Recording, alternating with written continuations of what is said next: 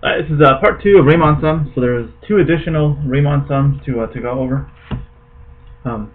So the other 2 Riemann sums are going to be using a midpoint, and that's if you have some function. So you're going to have a little bit wider rectangles, and the idea is you want to find, if this is the width of the rectangle, is you want to choose the value that's in the middle, and that's going to be your rectangle. So some of it's going to be sticking inside, and some of it's going to be probably sticking outside, and that's how you're going to approximate your area, is using the midpoint of bigger rectangles. So that's the first one we're going to go over. And the other approximation you're going to have is with trapezoids. So this is going to be if you pick 2 points on it, and you're going to create a bunch of trapezoids that are inside of the rectangle, or maybe sometimes it will be outside, depending on some aspects of the function. So this is going to be for a midpoint, where you choose a value that's in the middle of an interval, and then for trapezoid, which is just finding the sum of trapezoids. So the very first definition that we'll go over deals with this example, so you guys can go ahead and pause it, copy this example down. And here's the definition. For a midpoint is just use a rectangle, the middle value. So I've kind of already drawn out the data. I kind of just looked at where it was increasing, where it was decreasing, and just kind of eyeballed it. Now, since I'm using 4 rectangles from 1 to 9, if I split this up into 4s, that means I'm going to be counting by 2s. So that means I'm going to be using from here to here. I'm going to be using from 3 to 5, from 5 to 7, and then from 7 to 9. So I can think of these as my separate rectangles. So rectangle A, B, C, and D. Another way you can look at it is if from 1 to 9 you have 8 places, and if you split it up into 4s, you're going to count by 2. So 1 to 3, 3 to 5, and so on. All right. So what I want to do is now use the value that's in the middle. So in the middle of 1 to 3 is 2. So I want to use the value at 2. So that means I'm going to have my rectangle down over here. If this is what the function kind of looks like, is I want to have my rectangle have a value based on whatever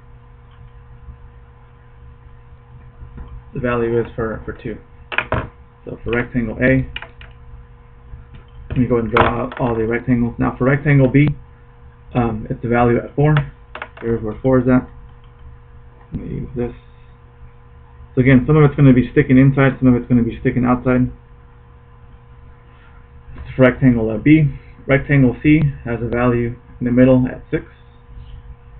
So it's going to be, again, some inside, some outside. And the last one's going to be for rectangle D, using the value at 8. So here's the value at 8. Alright. So for rectangle A, the width is 2. And I'm using the value of the function at 2. So the function of the value at 2 is 5.6. Plus the width for B is 2, and the value of the function at 4 is what I'm going to use for the height of the rectangle, and the function at 4 is 8.4. Rectangle C, it's going to be again the width of 2. So all these have the exact same width. In fact, for midpoints you have to have these evenly spaced out to be able to find the value that's in the middle. For rectangle C, I'm using the value at 6, and the value at 6 is 8.5. And the rectangle for D. For D, the height of it is 8. find the height, which is 7.2. So it's 2 times 7.2. And so I add all this up, and what I would like for you guys to do is find the value yourself. So you guys go ahead and you write the value, and that's going to be, when you add all this up, that's going to be the approximation, the approximate value to the integral from 1 to 9 of hx. So when I check the notes tomorrow, I'll be checking that you have this value written down. Alright, the next and the last Riemann sum deals with a trapezoid, and I'll put up the definition for a trapezoidal sum is you just use trapezoids to find the area. So I recopied or rewrote the area formula for a trapezoid. A trapezoid could be shaped like this or like this, but ultimately they have the exact same area formula. You find the h, which is the width of each trapezoid, and then you add the consecutive sides. So you add up this side plus that side, or in this case you add up this side and this side, and that gives you the area. So for this last example, here's g of x, and I want to use a trapezoidal sum to approximate this integral from 1 to 6. So again, I've kind of resketched the data. So the data kind of looks like this. It increases for a bit, then decreases, and then decreases some more. So for trapezoid A, I start over here on the left, and I have to connect it to this point over here, and that's going to be trapezoid A. Let me make this a capital letter just to be consistent.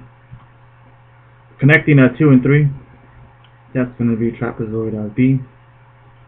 Connecting 3 and 4, that's going to be trapezoid C. 4 and 5 connects this way, it's going to be D. And then 5 and 6, trapezoid E. And so from there you just go ahead and find each individual trapezoid. The width between the first trapezoid is 1, so it's going to be 1 over 2. Again, what I'm doing for the width is that's going to be h. So the width between these two is 1, so that's where I get this 1 from. And then adding the two consecutive sides, adding the value, in this case a and b, is I'm going to add the value of the functions at 1 and the height of the function at 2. So I'm going to add these two values together. 1.4 plus 2.1. For a b, the width again is going to be, in this case, 1 over 2. And the height, I'm going to have to add the function value at 2 and add the function value at 3. So I'm going to add these two consecutive sides. So it's going to be 2.1 plus 1.7 for trapezoid C. The same thing, they have a width of 1 over 2. And then for C, you add the value of 3 and 4. So hopefully by now you kind of get the hang of it, that it's just a matter of calculations or adding based on the table of values. This should be a 1.1, not 11.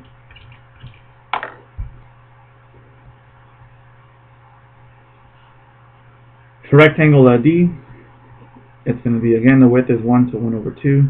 And then D, you add the value of 4 and the value of 5 together, the function value, so 1.1 plus 0.6. And the rectangle is E.